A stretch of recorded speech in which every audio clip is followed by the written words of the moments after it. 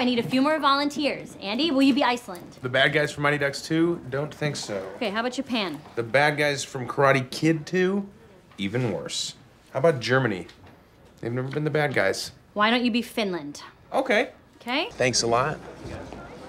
Honey, I just traded Finland's military to Kenya for 50 lions.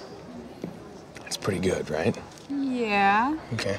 But also, militaries are pretty good at protecting countries. But so are lions, and you don't have to pay them. These kids are idiots. I've just traded all of Finland's boring stuff for every other country's lions.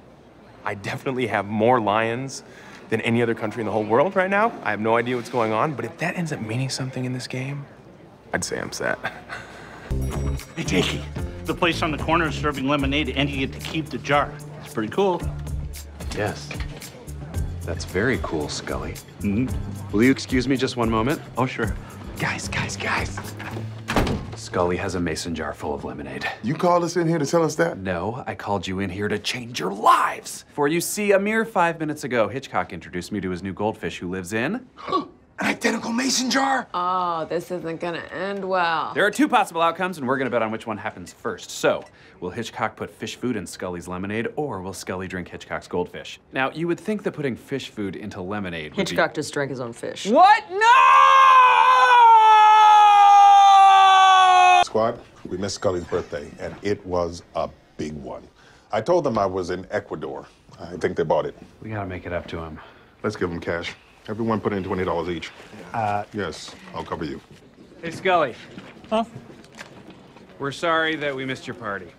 Oh, don't worry about it. You all had stuff to do. Yes, the capital of Ecuador is Quito.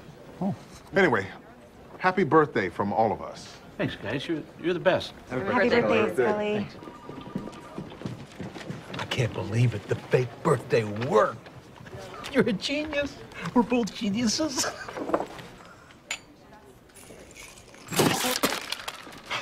Thumbtack, look. That was my thumbtack. Look. We got it. Wow, we got it. Oscar, wait. I think the victory would be more meaningful if Erin puts the last word in herself. Yes, Pam. Yes, most definitely. Yes. Yes. No. Although I must say, I will have apoplexy if you lose. Do you understand? Apoplexy is what I will have. Apoplexy. Yes. Got it. Oh, Oscar. Oscar.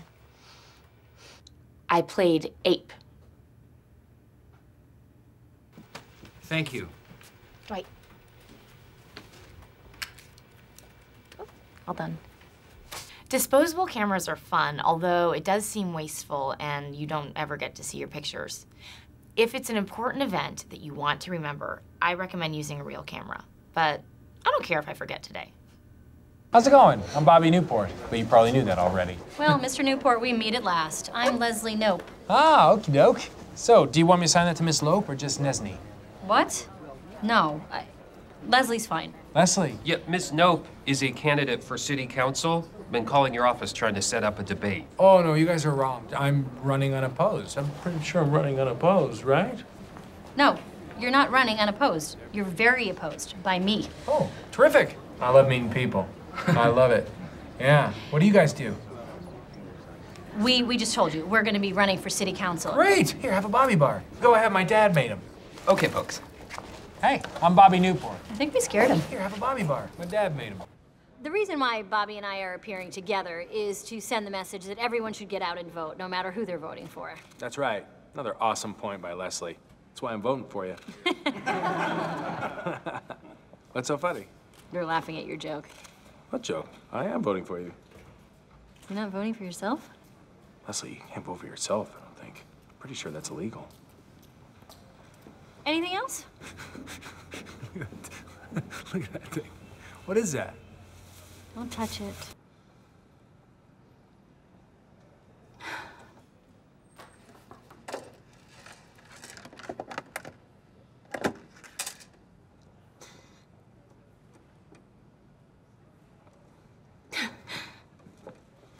Leslie, I can't figure this thing out. Can you help me? Yeah, just hang on a second, Bobby. Ink all over my hands, and the pen thingy came off the chain. I don't get it.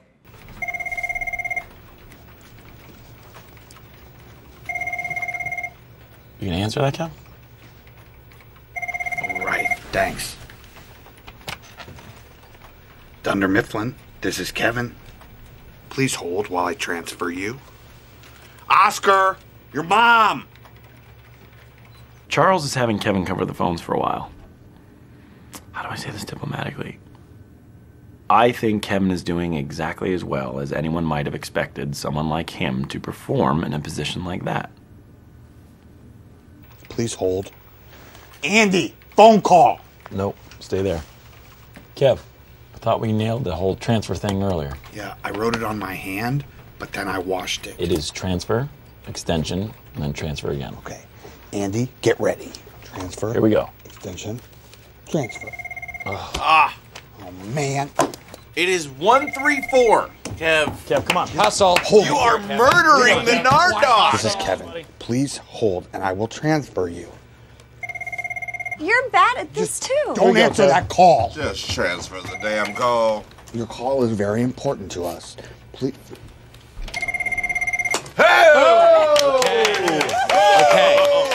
Way to go. My maid died. Me mechanic not speak English, but he know what me mean when me say car no go, and we best friends. So me think, why waste time say lot word when few word do trick? Kevin, I appreciate what you're trying to do. Thank. Here, we have a word code, the same way we have a dress code. And what we're talking about is basically the speech equivalent to just wearing underpants. Sometimes words you know need use, but need for talk. But save time. More success. Does it save time, though? Because we've been here for about an hour. No me fault. Kevin, at most you're saving a microscopic amount of time. Many small time make big time.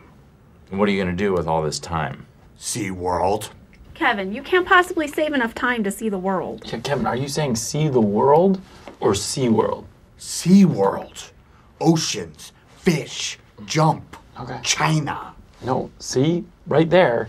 That's the problem with your method, because I still don't know if you're saying sea world or see the world, and it's taken a lot of time to explain it. Fine. I'll talk normally. When me president, they see. Alexander didn't see Parmenion as a rival. He killed him over a dispute about his son. Oh no, it's Boethius all over again. At least you've got one thing right. You do have a rock-hard brain. Because that's bad. Everyone knows that a brain should be soft and wet. I wanted to say that, but Jake told me not to. Yeah, because it's gross. There you are. You okay, sir? I'm fine. I've decided to stop fighting it and lean into the fact that I'm an idiot. Look at me, playing a video game. Oh, which one? Times crossword app. Not a video game. Well, it plays a little song when you solve it, as if you've just learned to potty. Yes, play me my dances too.